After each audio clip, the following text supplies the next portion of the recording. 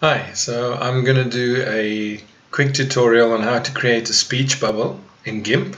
We're going to be using the path or vector tool. We're going to use selections, we're going to use layers and the fill tools.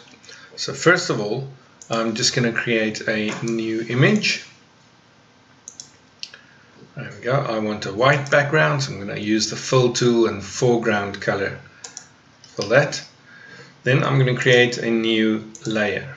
I'm going to select the Paths tool, and I just want to show you what happens if you don't hold down the left mouse button when you put down a point and move the mouse at the same time. So I'm just going to click, click, click, click, click, click, click, close.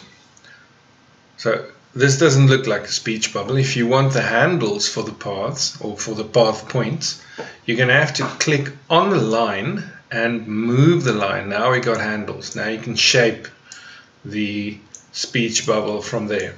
There we go. So we'll get there, but that was quite a long process.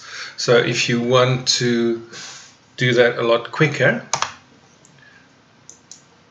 just hold down the mouse button when you click.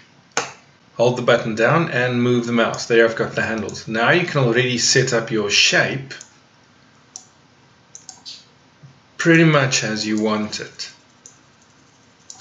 And I'm going to close the path by holding down Control, and the cursor guide changes to an infinity symbol.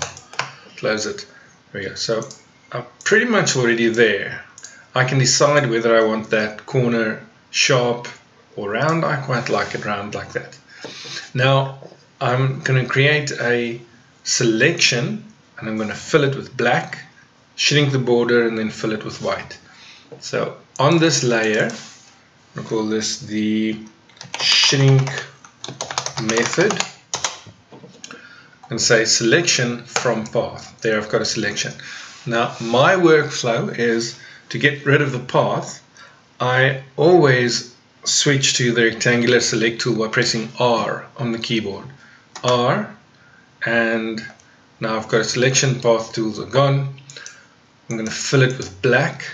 I'm going to select, shrink the selection by 5 pixels, fill the inside with white, press R to get to the rectangular select tool, click anywhere. There we go. Selection cleared, and I've got my speech bubble. So just to show you, it's on a separate layer. If I hide the background, there we go. I'm just going to move that over here, and we're going to create the speech bubble using the vector and stroke path tool.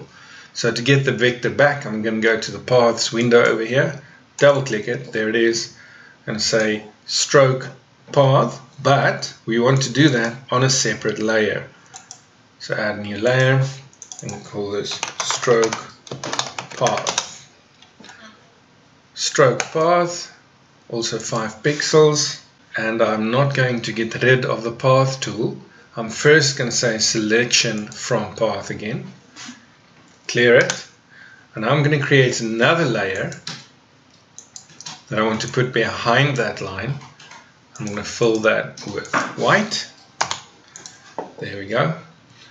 And I'm going to move these ones out of the way so that you can see we used 2 different methods to create the same looking speech bubble.